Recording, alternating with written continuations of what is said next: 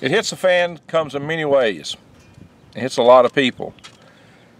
Last night there was huge storms, went through Mississippi, into Alabama and Tennessee, and they're now known, 23 dead, 4 people missing, and dozens injured from those storms. The town of Rolling Fork, Mississippi, which had a population of 1,776, was utterly decimated. That town was wiped off the map.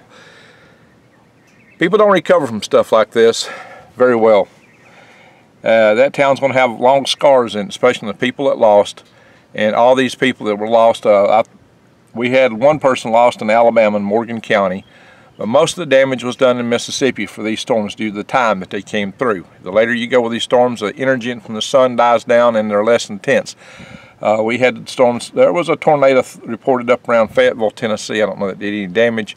But you know, there was damage done, especially in the western counties of Alabama, mainly Mississippi. Mississippi got hit real hard, and these scars are going, like I said, they won't recover. Some of these communities, and they will rebuild maybe over time, but it takes a lot of time to rebuild from a storm like that, and there will always be signs of what happened before. And so this is things that we have to be prepared for. I'm Greg Allison with Green Greg's. I'm just here to tell you about preparation and getting ready for these tough times, because they come in many forms. We got, you know, the doomsday prepping, which we prep for the end of the world. But, you know, when something like that happens, that is your end of the world. That's your end of the world event. You got to be ready in whatever way you can. And for things like that, it's mainly keeping your eyes wide open and head on a swivel, which I tell you, because you need to know whether to hunker down or get out. Hunker down or just flee. Sometimes you live in places where you can't hunker down, and that's what's behind me here. I'm at a site where a house was destroyed 12 years ago, in a community that was destroyed 12 years ago. Most of this community has rebuilt, but I'm driving through, I just counted 6 slabs like the one behind me. Let me get up. I've been crouched down here because it's windy, and I know it's going to make racket in the microphone, so let me stand up, so maybe it won't be too bad.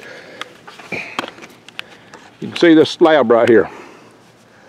This is one of 6 in this community. And there's a couple other lots that are all grown up, and another lot or 2 that's got dirt where they probably once had a slab. Maybe they're getting prepared to build another building there.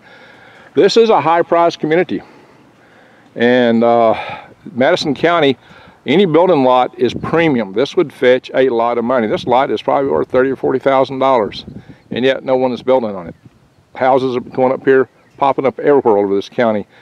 The fact that this stays vacant, and there's so many vacant ones still 12 years later here, is tragic. If you're in a house like this and this is what happens, you don't survive. I mean, there's nowhere to go. If your entire house gets cleaned off to the slab, your chances of survival are just about non-existent. I believe this community itself lost maybe 23 or 4 people in it. This very community that I'm in right now lost a lot of people. And 27 April 2011. My worms came the day before, 26 April 2011. You can see the kind of houses here. Pardon the wind noise. This is a little cul-de-sac here. All around this community there's slabs. And you know, just 2 years ago there were a whole lot more slabs. I mean, there were dozens in here just a couple of years ago. Even a year ago there was quite a few more slabs. But the lots are in high demand. You can see these houses just been built. A lot of this stuff has just been refurbished, replaced. It's taken a long time. Now families where the entire family was wiped out, I'm sure the estate was liquidated and sold off by somebody and reacquired, and probably by some property manager, and would have been sold for housing development pretty fast. Maybe this is a sign of a hopeful dream. Maybe somebody is hoping one day they can have the money to rebuild. It's been a dozen years. What's happening here? What's their story? Every slab is a story of tragedy. It's a story of great loss, where it hit the fan for somebody. I'll hold this camera down. It's so noisy. I'm sure. No, I can't put a sock on the end of this camera, or even a fuzzball, because the microphone is recessed. But guys, this is what we're looking at. It is a sad story.